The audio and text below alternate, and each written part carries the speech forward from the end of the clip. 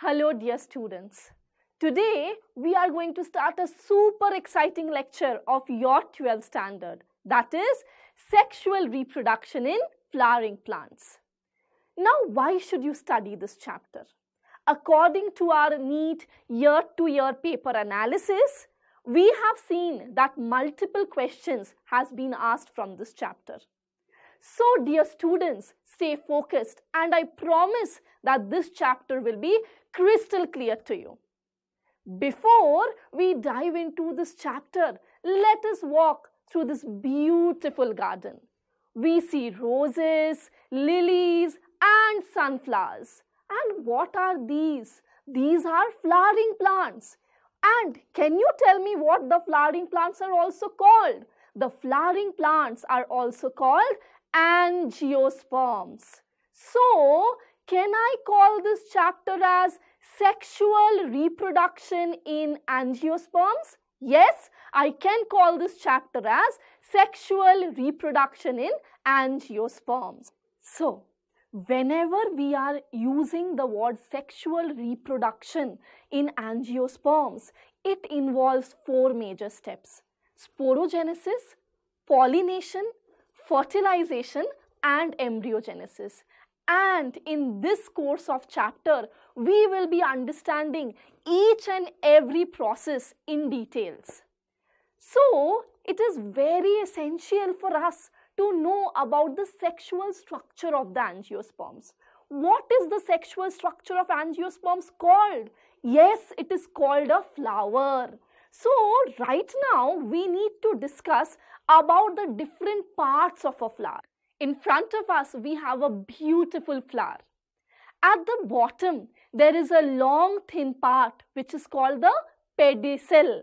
With the help of this pedicel, the flower is attached to the stem.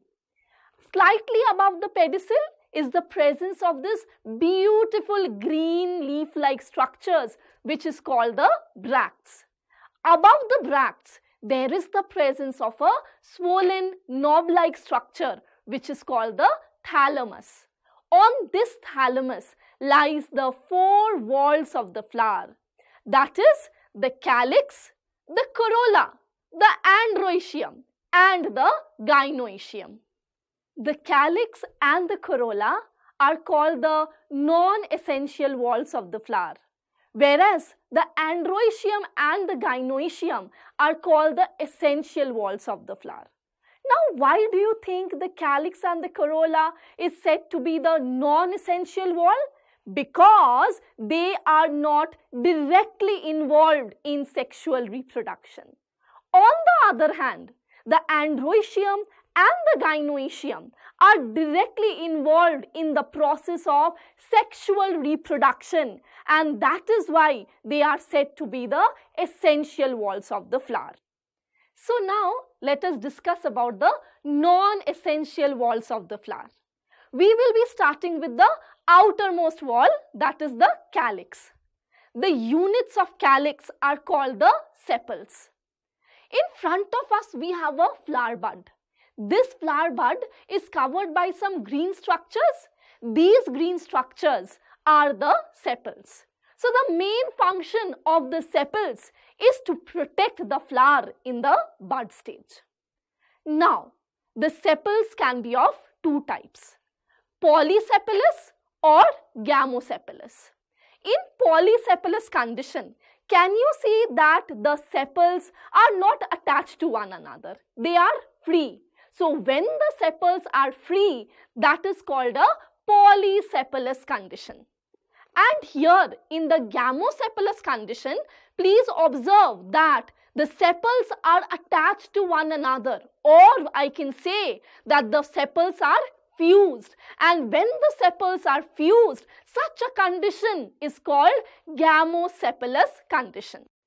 Moving on to the next wall of the flower, that is the corolla. The units of corolla are called the petals. Can you see this beautifully brightly colored structures of the flower? These are the petals. the petals helps in attracting the pollinators. Pollinators like the bees, birds, insects, everything. They are attracted because of this beautifully colored part. So, the main function of the petal is the sexual advertisement of the flower. Just like the calyx, the petals can be again of two types: polypetalous condition and gamopetalous condition. In polypetalous condition, please observe that again the petals are not fused. They are free from one another. So, we call this as a polypetalous condition. And in case of gamopetalous condition, observe that the petals are fused with one another. So, it is called a gamopetalous condition.